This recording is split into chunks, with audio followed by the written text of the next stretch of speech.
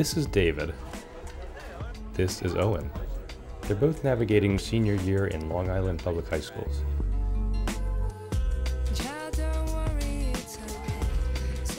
Everybody in the school knows me, and there's a lot of kids in the school that look up to me. Sometimes I question why, but you know.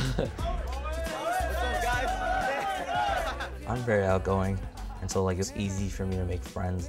I'm friends with everybody pretty much in my grade. David and Owen have many similarities. My grades are high. I'm vice president of my school. I'm captain of the track team. Track meets every day till 4-ish, and right after that I have my extracurriculars. My average, it's really pretty good. All right, that's phenomenal, but I was raised by my mom. My brother, my sister, and I live with my mom. My family, we're not the wealthiest, and so the extra money I get, I help them pay bills and stuff. My mom, she had a lot of things already that she pays for, so I got my job so I can help pay for stuff during school. Currently, I'm working at Carvel. I work at Carvel. David and Owen may have many similarities, but they go to very different schools.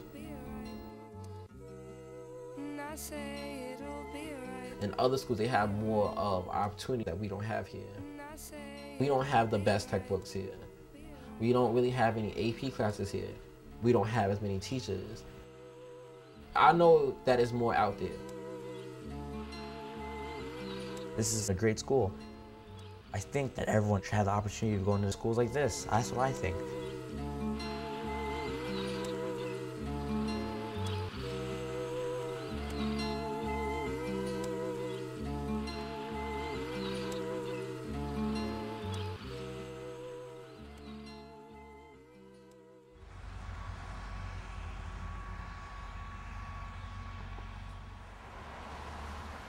As a society which has devotion to individuality, we have a hard time seeing structures.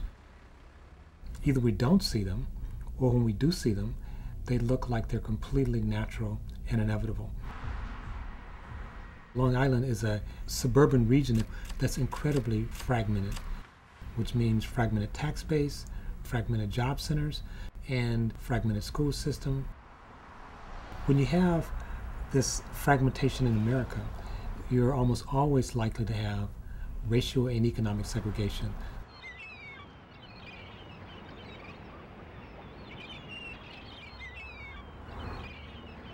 You have these systems where, on one hand, you have a school system that's apparently working okay, and right next to them they have a school system that's not working. It creates a lot of internal tension, and internal tension affects everyone. Let's go, guys. We got about 20 seconds before the lockout bell. Let's go. Clear the hallway.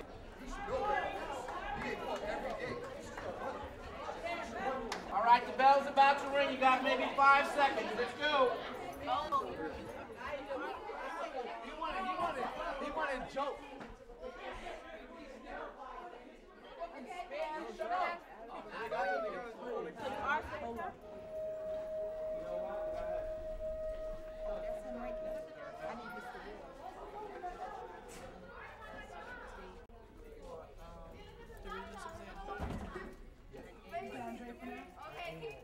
You're gonna wait for Mr. Morris?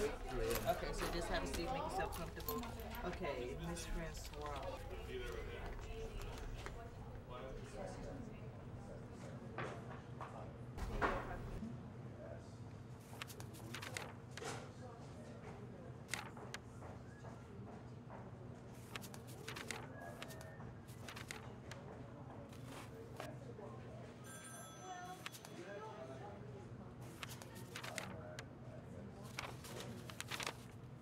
I just got to make sure that everything for my college stuff was done. My guidance counselor, she's head of student government, she's head of National Honor Society, she's all over the place, so when she's available, I can ask her for help, but most stuff I had to do by myself. My My mom works all day, so I can't really ask her to really help me. My older sister, she's going to a trade school, so when she's home, I'm at school. When I'm home, she's at school. I don't think I get any help from my little sister. So today at 12 and 12:30, you got 2 students. Okay, Mr. Ward. Mr. Ward, Mr. Ward, Mr. Ward. She said 20 minutes. I'll be back. She's not available to some people.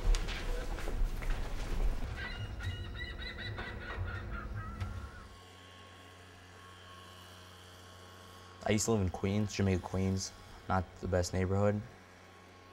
So my mom did a lot of research because she wanted me to go to a good school. And so when my mom told me I was going to Rockville Center, I was nervous because I was like, all right, it's not gonna be fun. Since there's like not that many black kids in the school, I was just like, okay, it's not gonna be the best year. Maybe people will treat me different.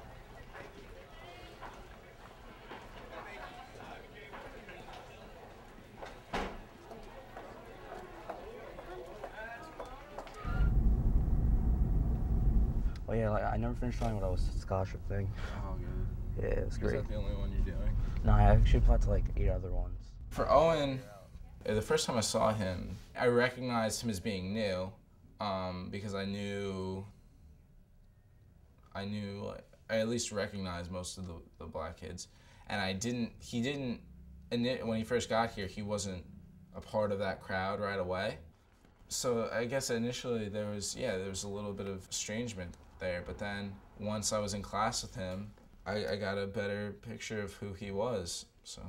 Well, that part isn't there. Now, I'm very good friends with him. I give him a ride to school every day. There's plenty of nights where we'll be working on some kind of paper or project together, and I'm able to help him with homework occasionally, and he helps me. You know, we sort of balance each other out, I guess. Oh, that's the book you were talking about. Remember when I told you? When you were talking about the movie, I was like The Life of Pi? The Life of Pi? I was like, No, it's just the movie Pi. When I got to the school, I came in towards the middle of the year, like 2 weeks before midterms. They would help me out in a few subjects that I needed help in, and like, you know, like certain kids are just nice. I didn't expect that to happen. Where we isolate students into rich school districts and poor school districts, where you have tremendous disparity in terms of resources. Hurry up, guys. All administrators stand in the hallway every period to get them to move along and to be where they need to be, because that's what they need, that interaction.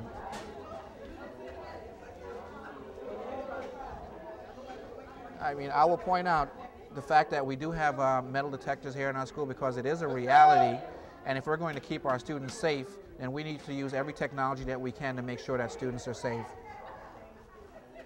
In a school like Wyandanch, we already know that there are so many challenges that our students come with from the community, but we don't have the resource, the financial resources to give the students what they need. More teachers, more school psychologists, and more social workers. Our school district doesn't have a lot of businesses, so the monies to fund these programs, and it does cost a lot of money to fund these programs, have to come directly from the community, meaning that at any program that we want to implement, we have to tax the community to do it. And this community has no businesses to help support that taxing. We always have to worry about our budget, just like everyone else, but we're lucky enough to have a community that really is very supportive in terms of funding of education. Pause a little bit. Hi, I'll be with you in just 1 second. In terms of Long Island, Rockville Center would be in the middle of the pack in terms of resources. You have to have resources. If you have class sizes of 45, if you can't afford to have support classes, you're not going to be able to serve your students well. I mean, that's a given.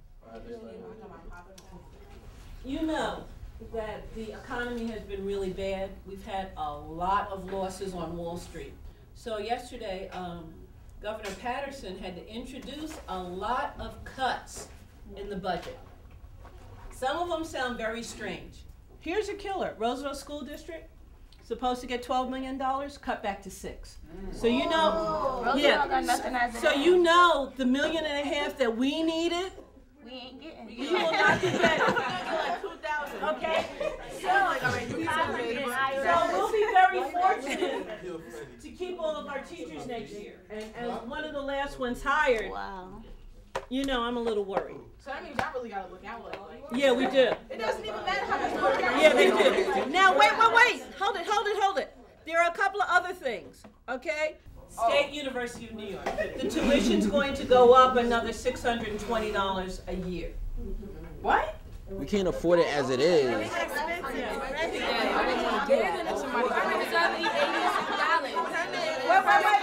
I can't make out anybody.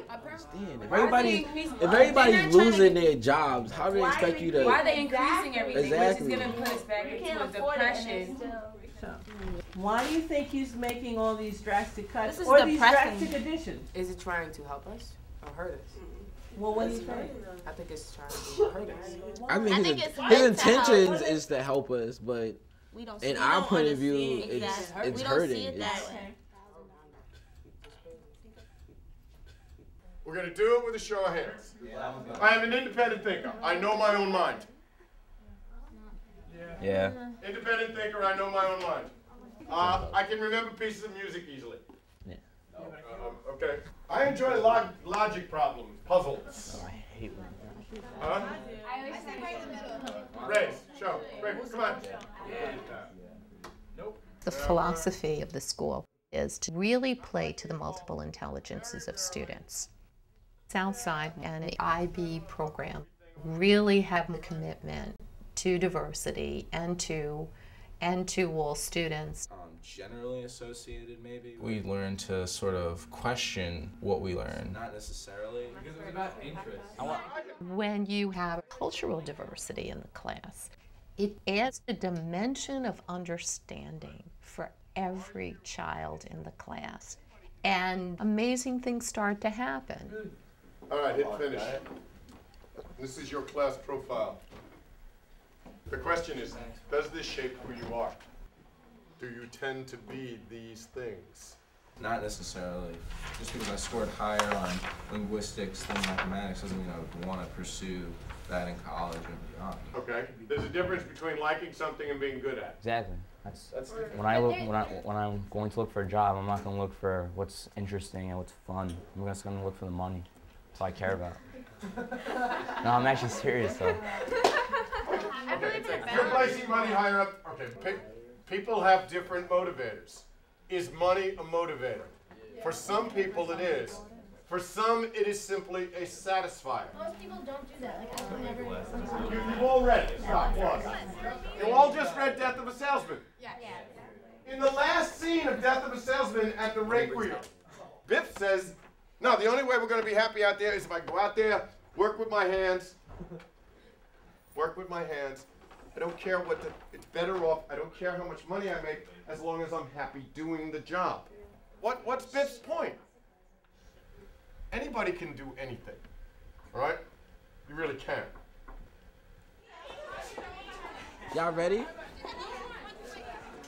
There we go. He did. Why are you not in class? I've been living in Wyandanch all my life. And my family's been here for over 42 years, so I haven't really been anywhere else. Why don't we start over here and we'll kind of wrap around for those that just came in. Snaps for you. Hi. Hello. My name is David. What up, Dave? David. And I'm basically here to aid anybody that might need my help in whatever it might be as far as any problems that you might have. Hi, I'm Tiffany. Hi, Tiffany. Hi. I'm very passionate when it comes to the kids in my school. I mean, I see certain things I don't like, and I do think that certain things need to change. I think that was also the main reason why teachers pushed me. It was more of the teachers pushing me to push other people. Jackie Garcia. Jackie! Tia Smith. Yes! Oh, man. My goal was to have one of the largest graduating classes, not just for me to graduate, but was to have one of the largest graduating classes in Wyandanch. And David Ward. Yeah. All right. Oh, 9. That's right. That's right. But I try to look at it from the other point of view. If I wasn't, okay, a straight A student or a straight B student, and I was failing a lot of my classes, what would bring me to school? Wait, I'm sweating. This side squish. It's certain things that kids are interested in, and it's certain things they want to go to school for, like sports and things they do after school. And unfortunately, a lot of that stuff we're starting to lose here because of money. Splat! Bang!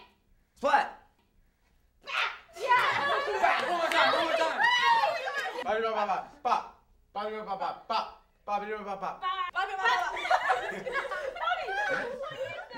Hawaii, what did you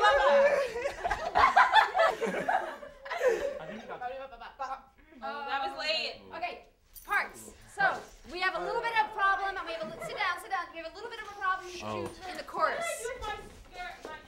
We're not going to do an audition today because I think we know each other for 4 years well enough. We're not going to do an audition. Everybody is going to fill out this form, then we're going to cast the play. This is for you. I do think that people should take, this is the last play we're doing. If you wanted to have a major role that you haven't before, this is your chance to do it. I think that we should, you know, it's like our culminating year. I kind of want to talk through the roles themselves because some things may come out in the wash as we talk through each role, okay? Let's talk Alan. Sure. Can somebody articulate who Alan is? Like, how do you describe him, the role? Overwhelmed.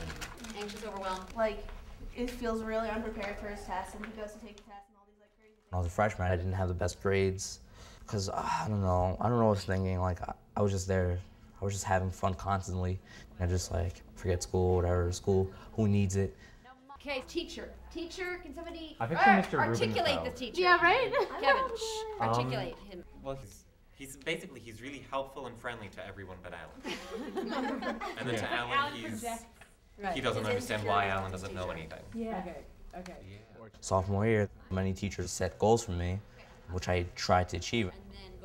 I'm a very competitive kid. And like, I think I'm pretty smart, but there's a bunch of other smarter kids in my grade. And so it makes me want to try harder and study more and do better on my tests. Okay, now tell me about Ambin, because this is funny. Who He was the perfect student. What? I have my watch. Yeah, who's Evan? He's like the football player, and he comes into class like 40 minutes late, and there's like 10 minutes left on the test, and he has no time, and he gets like what he wants from the teacher without having to try and gets the good grade.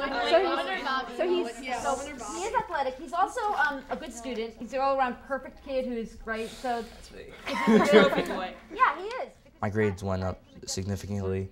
I mean, usually as the years go on, it gets harder. But for me, as the years went on, like my average went higher because I started trying more. I had to do it for myself because this is the rest of my life. Come. When I was applying to colleges, I only applied to 4. You know, certain kids who apply to 16 different colleges. I think like 15 kids go into Ivy League schools. Like I know like 6 or 7 are going to Cornell. I know of one who's going to Princeton. I know a lot of the kids in my class are going to St. Joseph's. I think 2 kids are going to Hofstra. A lot of them going to the military. My friend Kevin Bonilla, he's going to Howard. So right now that's like the big talk of the school is him going to Howard. So I can't go in the conference? Yeah. Oh, okay. the 4 top schools that I wanted to apply to was Adelphi, Mercy, and Pace. There's a couple of scholarships. I want you to start thinking of GPA. Do you and your mom belong to Teachers Credit Union? Mm-hmm. Okay, they have a scholarship as well. So go online and they have a scholarship process. I believe it's $1,000. Okay. Okay, apply. Okay. Okay. Now where's our list? That is our master list. Okay. It is complete. Okay, so let me see the application. You completed. Good. You completed the application. Good. College applications this year were crazy for me. I was nervous. I would have had less choices because of the money factor. And so I applied to Delphi and Hofstra and Fordham. Got the essay, just update the... But when I had my meeting with guidance, I realized that she told me, you know, I had 93 overall average. And so she made that aware of me. Like, if you get into a great school, somehow, some way, the government or like even that school will make sure you go to that school. And like, that makes me happy. It gives kids more opportunities. And you need to fill that part out, the top portion out. That's the fee waiver. That will add to your application. Let me go get our list. Your transcript. What is our safe school?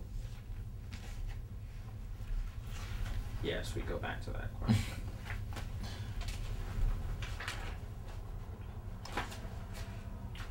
And if you don't have one, you need to come up with one. Worst case scenario.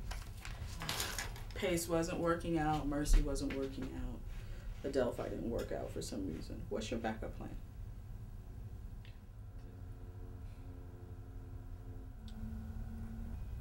What's your safe school?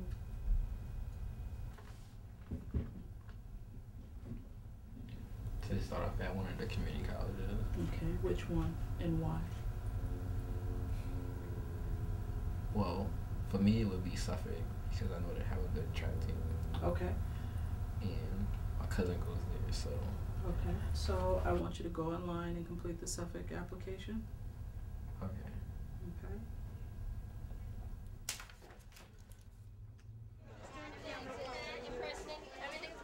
Yeah, everything's great.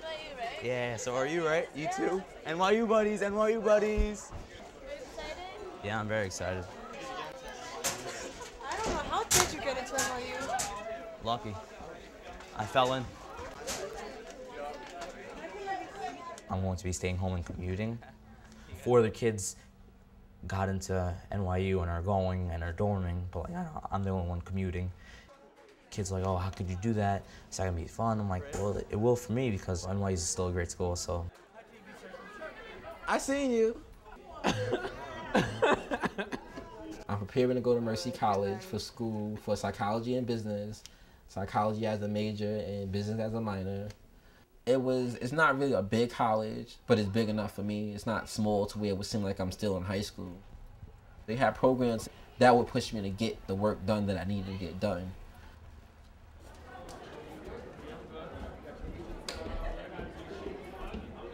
In a school like Wyandanch, our focus is on those students who are not performing at the level. But what do you do for the students that need enrichment? That's the key part. It would be about 1.5. We do need to find more enrichments for students like a David Ward. If we're ever going to really see the real benefits of integration, we have to be willing not only to integrate at the school level, but also at the classroom level as well. At Southside, we have only one course of study, which is a high-level curriculum for all students. Okay, but you're right, it's all over the place in these plays. Where does the dramatic irony come in street? When we detract, the curve on all of our scores are very, very strong. Even as the test scores of our minority students and students from low SES households has increased, so have our scores for everyone else. This has really been a tide that has lifted all boats. Thank God, like, it wasn't about slots and stuff.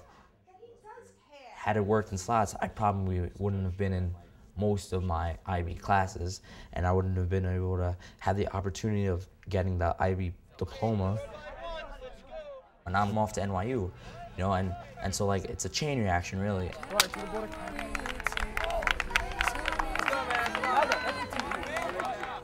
The typical white kid from Long Island doesn't necessarily grow up with this kind of experience. Owen, getting to know him it's been very rewarding, and I've been blessed going to a school where you have the opportunity to meet a lot of people, the opportunity to try a lot of different things. It really encourages an atmosphere of openness. Yeah, I know there's other stuff at other schools that they have right there that I don't have here, but it's my choice whether to just deal with what I have or to go out and get what I need from somewhere else. So that's what I do. We can't tolerate racially isolated schools. They just don't work. Someone at some point has to have the courage to start working either with district boundaries or other strategies to try to better integrate our schools. Many of the times when we think of fixing racism, we think of fixing the individual. And there's a body of research and a body of experience that shows if you can fix things at the institutional, structural level, the individual actually changes. You actually change students for life. That's where our power comes from.